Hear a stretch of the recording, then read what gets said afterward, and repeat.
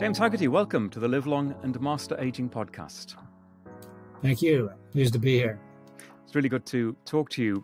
We focus very much on the living here and telling people's stories as they relate to their health and their longevity. So it might seem a little curious that we're going to focus here on obituaries, but maybe it isn't so curious and unusual, because what I get certainly from your book is that we live lives and we experience a long-running story that is worth telling. And my sense is that just the process of telling the story can be life-enhancing for the person writing the story.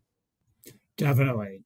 Yeah, as an obituary writer, I'm always struck by the reactions of family members when somebody dies. I often talk to the adult children of people who have died, and they're so eager to have that story preserved, but often they know so little about that story. And so that made me think people really have to, take the narrative into their own hands and start telling their story when they're young and keep telling it and find ways to preserve the most important parts of their story.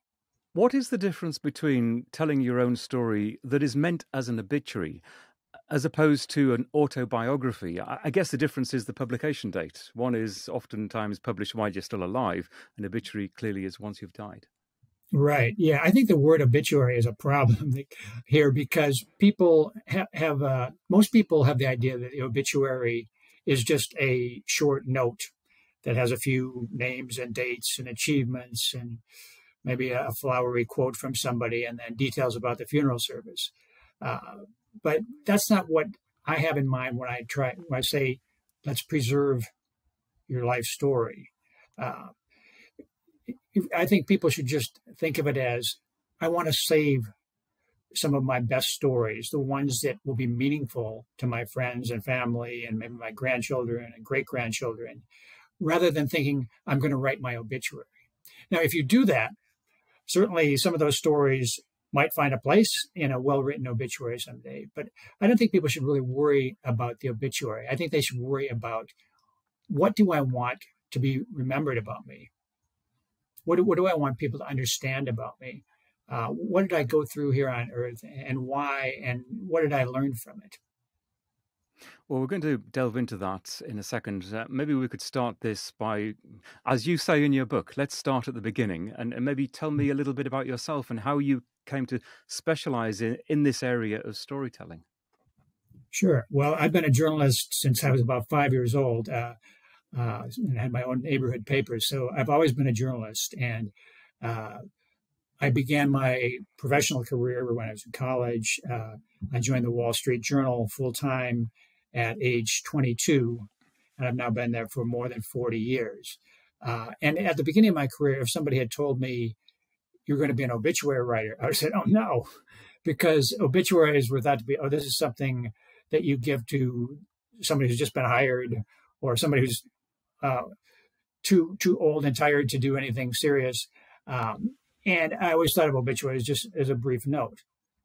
But when I was based in London in the 80s and then again in the early 2000s, I noticed that I was reading obituaries in some of the British papers about people I'd never heard of.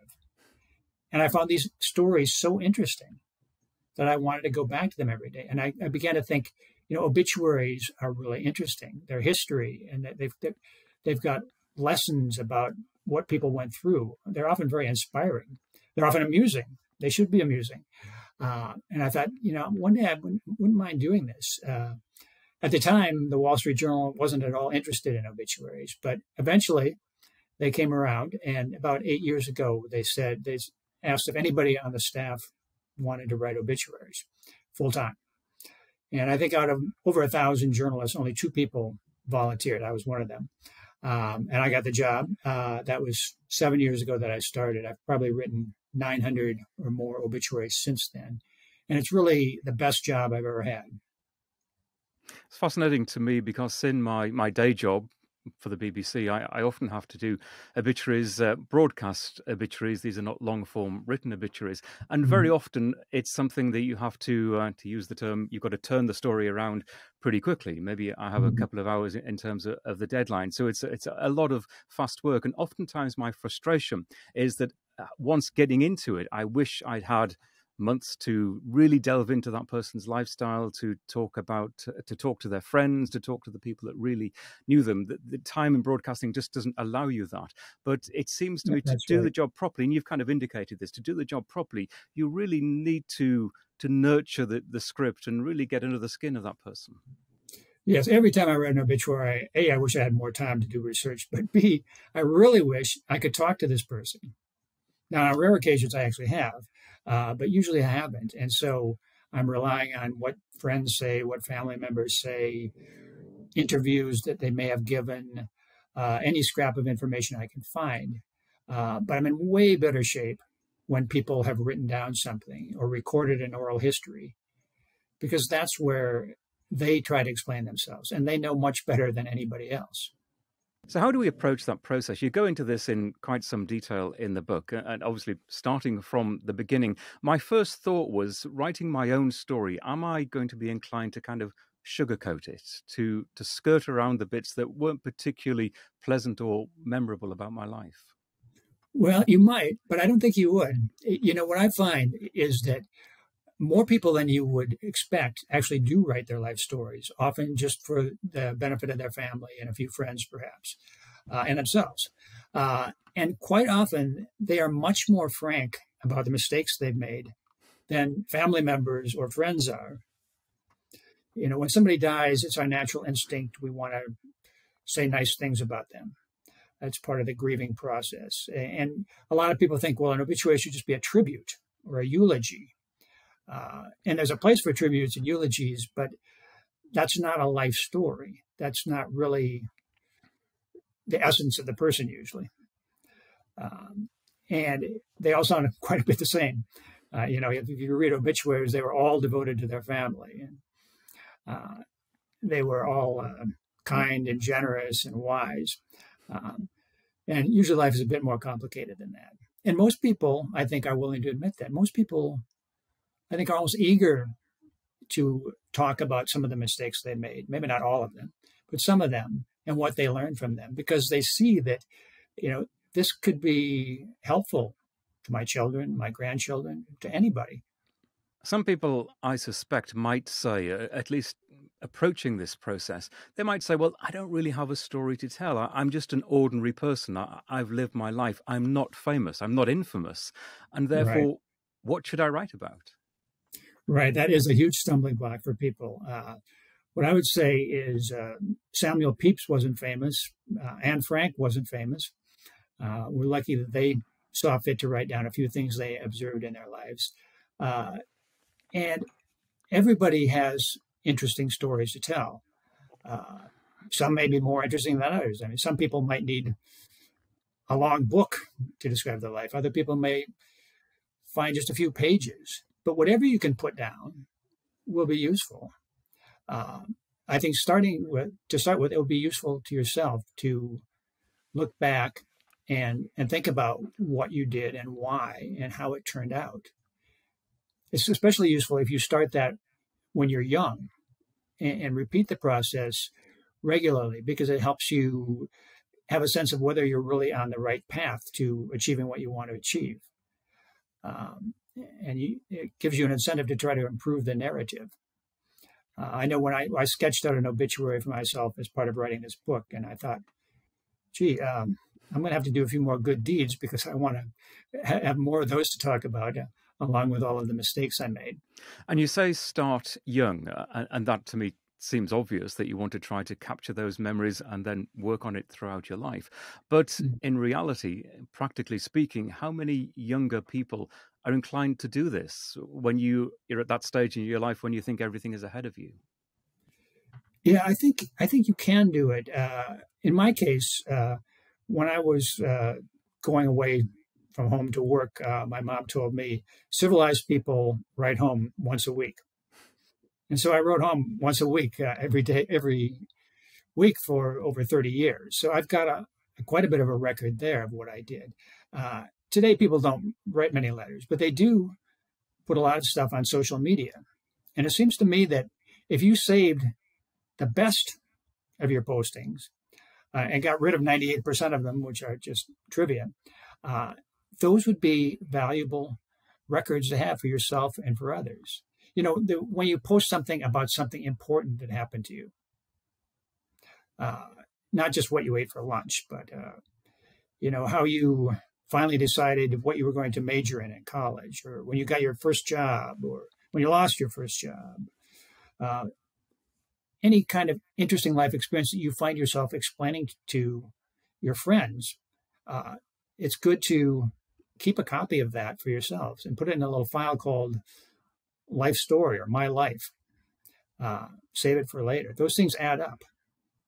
It's interesting, isn't it, how times have changed. When I read in your book about writing letters when you were younger, it's exactly what I did with my parents. I moved away from home and I wrote letters, and it would come with a stamp on every week from my mum.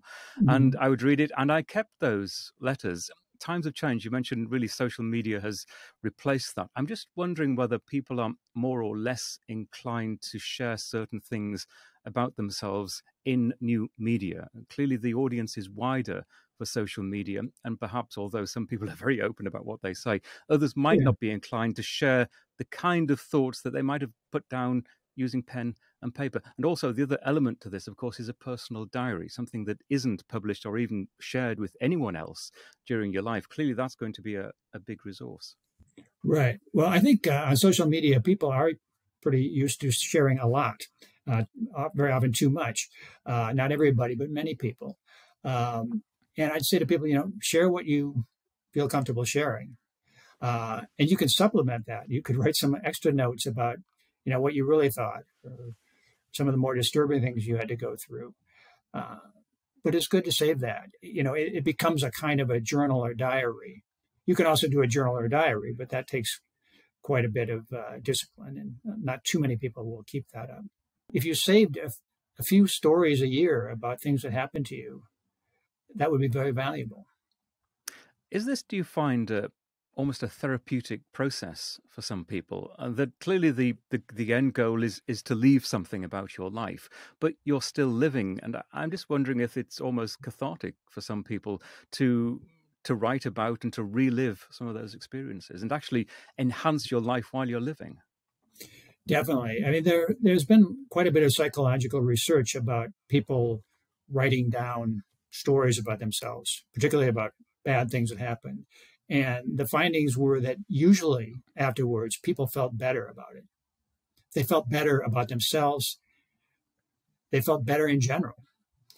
And I think it's probably partly because in thinking about things that went wrong and sorting them out into an explanation, you can sometimes sort of put away some of the pain and resentment and understand, well, it happened. It wasn't all my fault. It wasn't all anybody's fault. And here's what I learned from it. And then you kind of gone through a healing process. So, you know, I don't think there's anything magical about it, but I think it is helpful to think about what you've done and why, and what you should maybe be doing differently. I guess, James, the other, or perhaps even the main benefit of this is other people. It's your relatives, it's your descendants, maybe even descendants that you're not aware of while you're alive. It's leaving your story. To what extent does a work like this benefit other people? What do they get out of it? Well, I think partly they get out of it just an understanding of where they came from and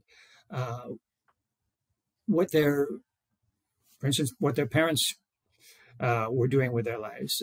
I realized this after my dad died because we wrote an obituary about him, and it was accurate. It summarized the jobs he'd held, the awards he'd won, the survivors, the names and dates, but we didn't reflect anything about his personality, which I would like to remember, and which maybe his grandchildren would like to know because they never met him. And we didn't even explain why he became a journalist. which is a pretty important question for me. And I kick myself for not asking him that.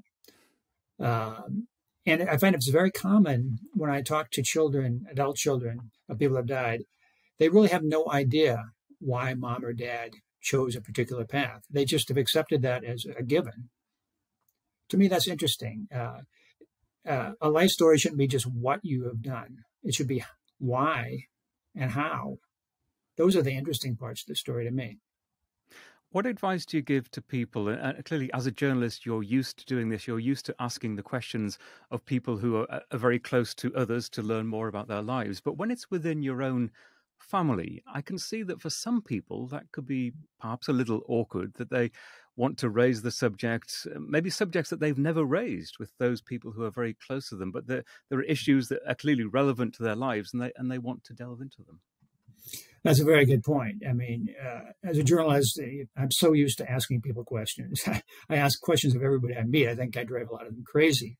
But I know how to ask questions. And most people don't really know how to ask questions in the sense of interviewing somebody. And so a lot of people will sit down with mom or dad at some point and say, I'm going to ask you some questions. We're going to record this. And that's a great idea. The problem is, they ask a question, they get the answer, and then they just move on to the next question. But a journalist knows that if you ask somebody a question, they rarely answer it completely on the first attempt, and often they completely talk around it. So you need to come back and say, well, yes, but exactly why did you do that? And could you explain a little bit more clearly this and that? And so it takes a little bit of patience and learning about interviewing techniques, which I do discuss in my book. Another problem is that people often will make a recording, but then they'll just put it in a drawer somewhere. And 30 or 40 years ago from now, it's on some device that doesn't exist anymore. It can't be used. So people should think ahead, and when they make a recording, make a transcript of it right away. And then go through that transcript and annotate it. Put in the explanations that will be needed for people reading it 20 or 30 years from now. Because, you might mention Bill or Joe, and you and Dad know who Bill and Joe are, of course, but your great-grandchildren will not know who they are. You've hit a nerve there, because I'm in a studio surrounded by cassettes, and I've even got some old quarter-inch reel-to-reel tape recordings of the interviews I've done during my long career. And it's a real issue, isn't it, that the technology is changing so quickly. And even if you have something as, let's say, an MP3 file on a computer, it's corruptible. And so absolutely, I totally agree with you about getting a transcript and getting it immediately to save those words. One thing that intrigues me is, I wonder if some people find out things that they perhaps didn't want to know, things that are upsetting, things that are negative, that are maybe, yes, part of the story, but they would have rather left that on a shelf somewhere and not had to deal with it. Can it actually create more problems than it resolves in that interview process? I think there is a risk of that. And if you're telling your own life story, you have to be aware of that how will this affect other people if I reveal it? And sometimes discretion is the better part of valor. But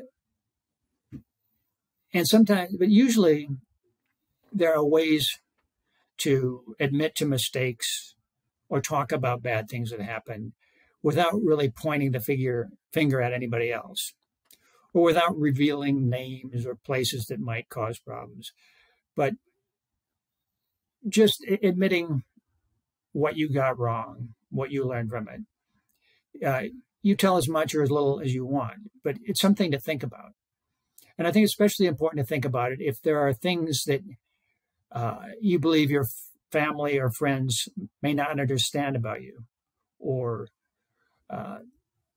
things that they should understand better about you, things that could trouble them if they don't know more of the story. And I don't think nobody should feel obliged to reveal everything. And is it a process? Clearly, this is going to appeal to people who have lived a significant chunk of their lives and have stories to tell.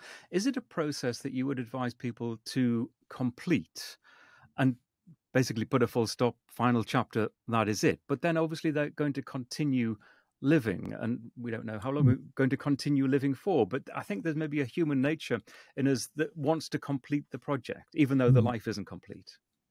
Right. Yeah. I think it's never complete, but sometimes people do. They want to make a book. Quite a few people will privately publish something. And of course, that's not going to be complete, but maybe it will be mostly complete. Maybe you do that and then you supplement it. You put in a few more pages later on, a few more notes. When my mom was 79 years old, I sat her down and we talked for several hours. And I asked her a lot of questions. And I wrote her life story in about 25 or 30 pages. I did it for her because I knew she wasn't going to do it, although she was happy to talk to me. And I figured she's 79 years old. It's time. How much more can really happen to her? Well, my mom's now 96, and a lot more happened to her. Very surprising things happened to her that resulted in her appearing on television and getting the book contract.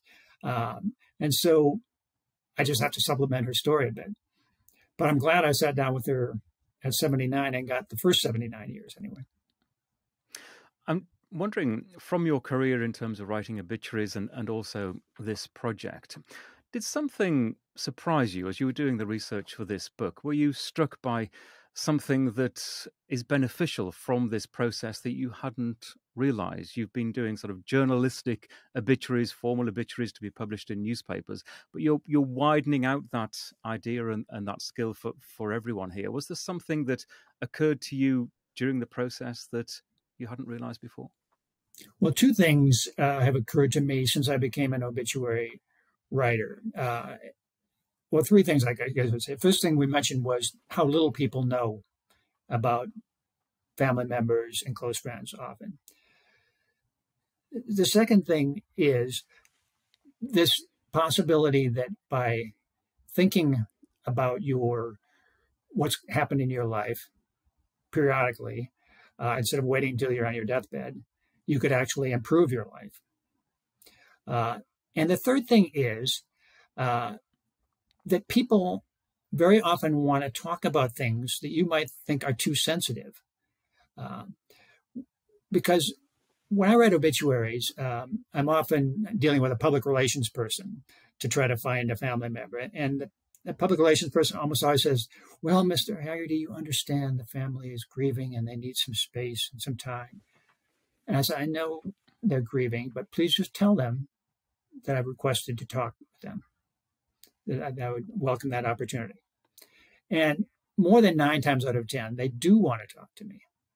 And they seem to find it therapeutic. They want to make sure that the story is as accurate as possible, for one thing. And they just want to talk about their loved one. And that made me realize that I've been handling grieving people in general in the wrong way. I always used to think, if a friend's father or mother had died or spouse had died, the next time I saw that person, I didn't want to bring that up because I thought, I don't want to reopen those wounds. But often that's exactly what they do want to talk about. They want to talk about the person they've lost. And so I think we have to be open to that without being intrusive, but just not be afraid to ask about somebody who's departed. I've found exactly the same thing. I'm based in Los Angeles, oftentimes have to talk to Hollywood figures about other Hollywood figures who have recently died. And you find yourself talking to people who, during normal times, you would never get even close to in terms of doing an interview. But for exactly the reasons that you described, people are keen to talk about their friends, their loved ones, people that were close to them, people who meant a lot to them during their lives. The other thing I've noticed that's changed dramatically in recent years, and we've talked about social media, is and this probably proves your point, and that is the inclination of people to go straight onto social media within minutes, sometimes, of the death of an individual being announced. Right. They want to pay tribute. So you find yourself getting a musician or an actor who's just died, and their very closest collaborators are out there with the long, very intimate, sometimes recollections of what that person was like. Right. Yeah, we just had an example of that with David Crosby. Me too. Social media lit up with stories about him from famous people. Yeah.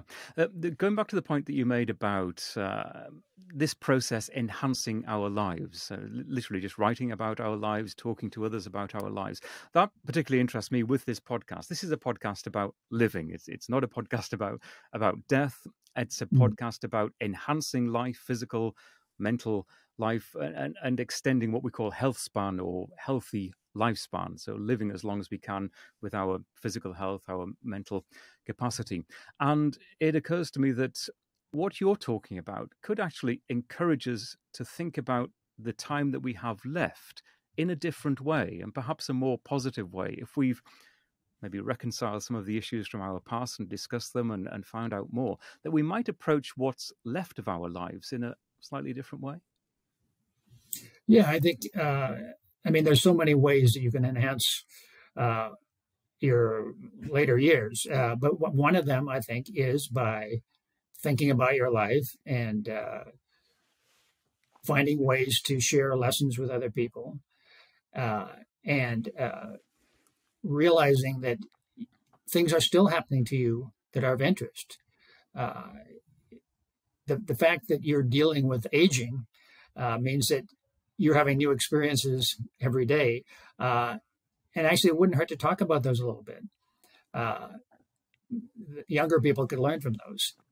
And more generally, often a question that I ask people during these interviews, in terms of your own longevity, so looking forward in your life, is it something that you actually think about, what your life will be like in 10 years' time, maybe a couple of decades' time? And does your work help you think about that? Do you have a certain vision of what it will be like in a few decades' time to be living your life? I do think about that. I think about how I will spend my time. I'm really a workaholic, and I have been for forever. But I now think more about how I can gradually transition to a period where I won't be working as much, and I shouldn't be working as much because my abilities, some of my abilities, are going to decline, and my energy will decline. So I have to think of ways to stay engaged without necessarily working 50 or 60 hours a week. And I do think that my sort of vocation and hobby of asking people about their lives and writing about their lives, and also asking myself about my life and writing about it, that these are things that I can continue to do that will be useful for me and perhaps for a few others as well. We are lucky enough, we're privileged enough to be doing a job where it is actually quite easy to keep on going. There isn't, clearly there's a certain element of physical stamina, but a lot of this is actually quite easy just to keep on going, providing there are the hours in the day. Yeah, I think you can go a long time as a journalist. My mom is 96 years old. She's still writing 2 newspaper columns a week in North Dakota. So she shows that. The fact that she has stayed active, although at a somewhat slower pace, I think has really helped her in her old age because she's stayed very connected with a lot of people. And she has a mission every day when she gets up. What response have you had from people since you published this book? Clearly, many people are aware of the kind of work that you do, but just opening this door, opening this window of opportunity as you do to a lot of people, explaining the value of personal stories, what response have you had? Very positive. I think it's remarkable how many people have thought about telling their stories, want to do it. Many have tried. Some are still just thinking about it. But a lot of people want to know more about it and want to know how they could do it better. And you notice in the marketplace, there are an ever increasing number of programs and apps and services that will help you tell your life story. So obviously, entrepreneurs have seen this as a big growth area. And they've noticed that some modern technology actually makes it easier. So I think overall that's a positive thing. You can get an app that will send you or your loved one a question every week, and they answer the question about their life, and then this can be assembled into a book. That could be a good thing for somebody who needs a prompt. And there are many other types of services, anything you can imagine almost to help you. Or you can do it yourself, follow my methods. But and for everybody, it's going to work a little bit differently. So I don't think there's a formula for it. I think it's something that people should think about. What do I want to save? How do I want to? What from my life story do I want to save? Now, just as you write a will to determine what will happen to your money after you die, you should think about, well, what will happen to my best stories? I can't leave them to my son to tell because he's going to get half the details wrong. So if I want to save this story, I better write it down or record it. Well, James, I think it's a fascinating area. Thoroughly enjoyed your book. I hope it does inspire lots of people to do exactly what we've been talking about. Thank you very much indeed. Thank you.